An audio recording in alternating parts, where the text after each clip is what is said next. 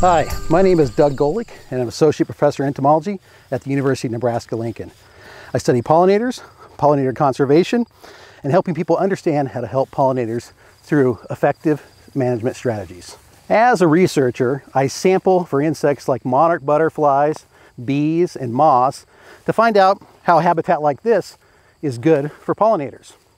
I also talk to people a lot about what they know about pollinators, so we take that information then and help people better learn about pollinators by designing educational programs.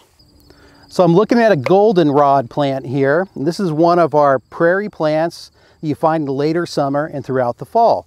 This is a great plant to look at for different types of pollinators. We're always looking for things like butterflies, moths, bees like our native bumblebees to be feeding on a plant like this.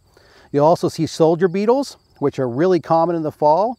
They're long-bodied beetles, and you'll see them all over a plant like this. I also found this cicada.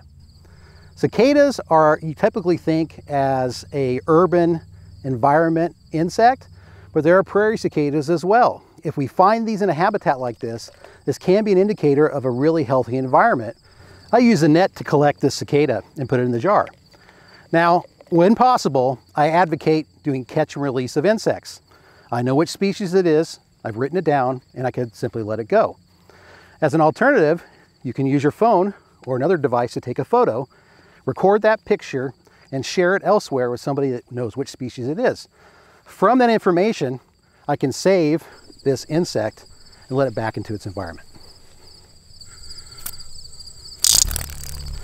When you have many different types of plants in an habitat like this, you're going to find lots of different insects. The more and different your plant species are, the more different the insects you're going to find.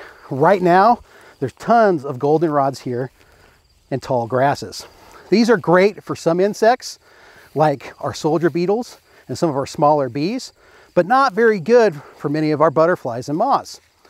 So if we walk 50 feet down here in the other direction, you might find a completely different bit of habitat with different plants and different insects on those plants.